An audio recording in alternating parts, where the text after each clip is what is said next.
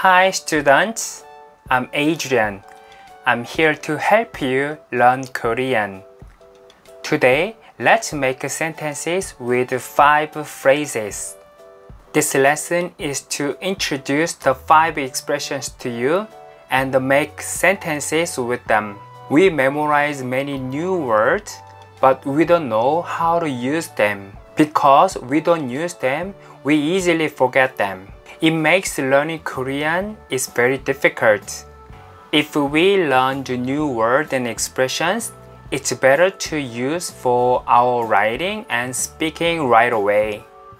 Therefore, in today's lesson, we are going to learn the new 5 expressions and make sentences with them. And I will also introduce new grammar to you, so you can practice making Korean sentences with the new word and new grammar. Are you ready? Let's go! Our first expression we are going to talk about is 일을 하다. 일을 하다, which means to work. It can be 일하다, 일하다, 일하다. 일을 하다, 일하다, they are both same, which means to work. Please memorize this, and we are going to make 3 sentences with that expression. The first sentence we would like to make is I work at a restaurant. The first, what do you need to do? We need to find the subject. The subject is I. 저는. What comes after the subject? Yes. Let's find the verb. Where is the verb? Yes. Work is a verb. How to say work in Korea? 일을 하다. But 일을 하다, we need to change 일을 해요. 하다, 하다, 해요, 해요. Okay?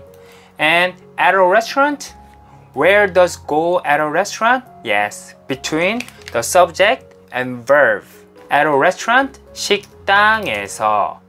식당에서. Here, as a marker that is used with a noun that shows the information of the location where something happens. So where do I work? I work at a restaurant. The restaurant is the place where I work, and 에서 is used after restaurant. Next, I want to work in Korea. How to say Korea in Korean? 한국. 한국. And work, how to say work in Korean? 일을 하다 or 일하다. So let's get started. I. 저는. What is the verb in this sentence? Yes, want to. Want to is the verb in this sentence.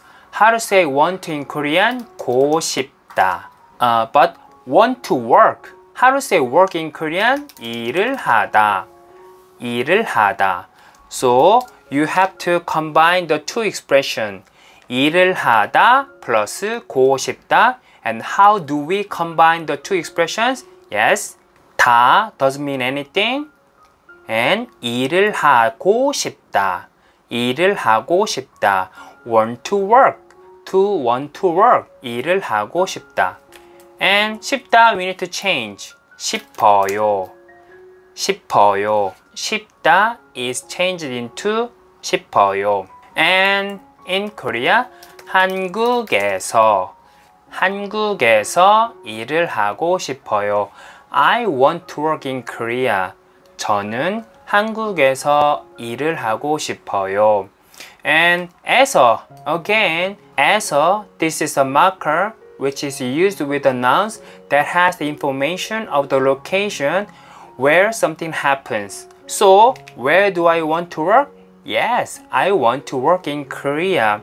That's why the marker 에서 is used after 한국, because 한국 is the place where I want to work. Next, I didn't work yesterday. How to say yesterday in Korean? We say 어제. 어제. So, verb 일을 하다. The verb is work. 일을 하다. But didn't. How to say didn't? Actually, how do we make a negative sentence in Korean grammar? And we have 지 않다. 지 않다. 지 않다 is the expression to have a negative sentence. It means not, or don't, or doesn't. Didn't is a past tense, and 왔어요. 왔어요 is the ending form to make the sentence past tense. We need to combine three things to express didn't work. 일을 하다, to work, 지 않다, don't or doesn't, 왔어요, past tense. So 다 disappear doesn't mean anything, and then 안 왔다 combined together. 저는 일을 하지 않았어요. I didn't work. And 저는 is a subject. 일을 하지 않았어요 can be verb. And then where does the yesterday go? Yes, between subject and verb. So we say 어제. 저는 어제 일을 하지 않았어요. 저는 어제 일을 하지 않았어요. Let's go to the second phrase. 메시지를 보내다. 메시지를 보내다, which means to send a message. Our first sentence to make in Korean, I sent a message to my friend. Friend, how do you say friend in Korean? 친구. Send a message, 메시지를 보내다.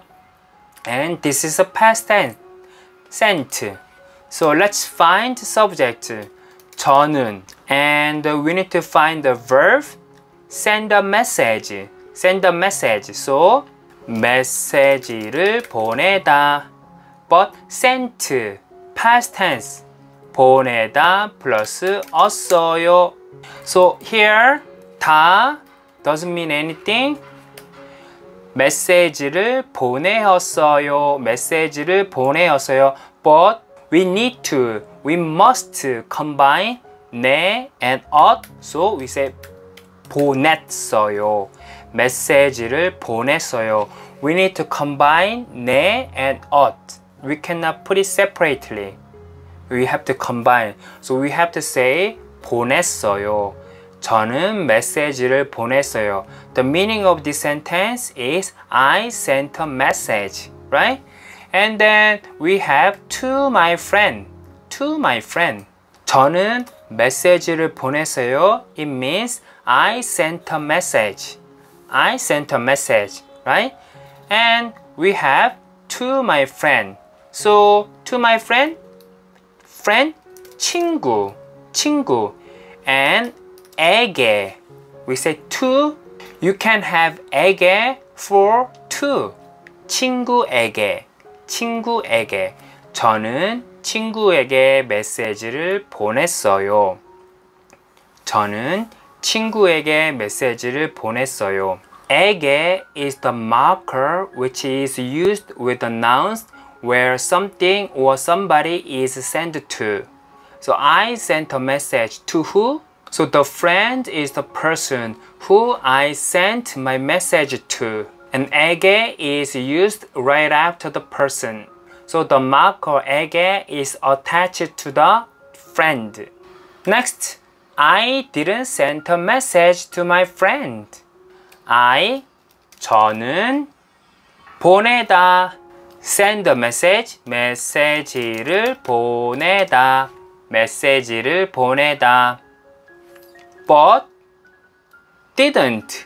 Didn't is a negative sentence and past tense. What ending do we need to make a negative sentence? Yes, 지 않다. And past tense, 왔어요. 왔어요. So there are three phrases for didn't send message. 메시지를 보내다 플러스 지 않다 플러스 왔어요. 저는 메시지를 보내지 않았어요. I didn't send a message to my friend. 친구에게 to my friend. 저는 친구에게 메시지를 보내지 않았어요. Next, if I send a message, my friend will receive it. Receive, how to say receive in Korean? 받다. 받다. So, I send a message. 제가 메시지를 보내다. 보내다. Then here, if in Korean, 으면, if. But here, 보내다. 네 doesn't have the ending consonant, doesn't have the 받침. So, we can use 면, right? So, 다 doesn't mean anything. 제가 메시지를 보내면 if I send a message. If I send a message. My friend will receive it. What is the subject in this sentence? Yeah, that's right. My friend. 친구가 receive. Receive in Korean 받다. But will future tense plus 을 거예요. 다 no meaning. We don't need it. So 친구가 받을 거예요. My friend will receive it. 친구가 받을 거예요. How do we say send a message in Korean? 메시지를 보내다.